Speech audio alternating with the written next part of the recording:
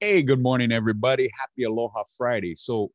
Uh, interesting morning this morning, right? We've got our big reports, the consumer spending, personal income, a couple other reports in there, and the big spin on it right now is personal income went up 10%. Be careful with this, okay? It makes sense that it went up 10% because we had some openings of the economy and stuff like that. And you think about it, 7, 8 months into the shutdown, one, things are lightening up, but um, what they're doing is they're trying to give that $600 stimulus credit for this. Now, I don't know if you $600, if a one-time check of $600 pushed your personal income up to or your personal wealth up 10%, then I'm not sure how to digest that either. But look, guys, it's positive, right? It's good things. And on top of the unemployment reports yesterday, it shows that things are starting to come together. But it goes back to what I keep talking about, is that we don't really need this stimulus, this next stimulus. What we need is to open the economy fully, and also to just keep those protections for your from your evictions, and that little boost on the unemployment for the people that are still crossing that bridge from unemployment back into the workplace. That's a big help. I think that's better than just sending out $1,400 checks, don't you? A little bit of targeted money instead of just throwing money around. The stimulus bill, I think, is going to the Senate today. We'll see how that goes. The big bump right now for the Democrats is on that bill, or the Biden administration, is that the $15 an hour, the magistrate said that cannot be in the bill if it's going to be budget reconciliation, which is the rules. So, but now we're Pelosi and them are, it's the old thing. If you don't like the result of the rules, just change the rules or change the game in the middle of the game. But we'll see how that works out, guys. Inflation spooked the crap out of the market yesterday, right? With that rate move up to 1.5. Let's go take a look at my screen here, and we'll go over some of these numbers real quick. So you can see futures right now. Let me refresh this. With maybe about 35 minutes before the market, you can see the S&P is up about 16. Dow's down about 30, but before these reports came out, it was down 100. It was down pretty a little bit substantial. The NASDAQ, this makes sense, right? The NASDAQ has just been decimated over the last couple of days. A little bit of a relief rally makes sense. What you want to do is, like I was talking about the last couple of days, still trade cautious, guys. Don't go just balls deep into a rally and stuff like that. Could be a dead cat bounce. You never know. Let's go check rates while we're at it. And you can see that 10 years pulled off that 1.5, got as high as 1.6 yesterday.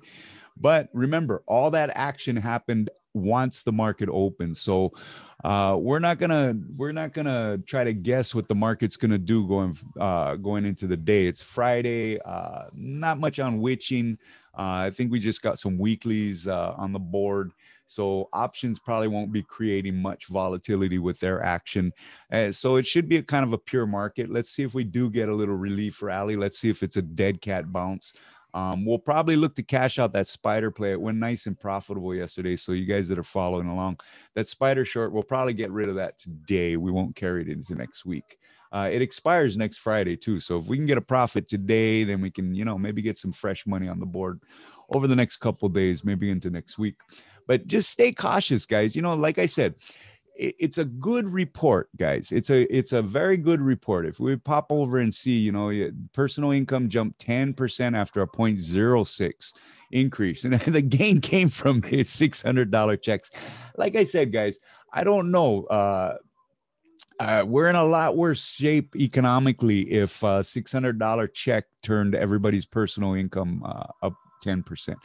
But anyways, here's the other thing too. So retail sales were surging.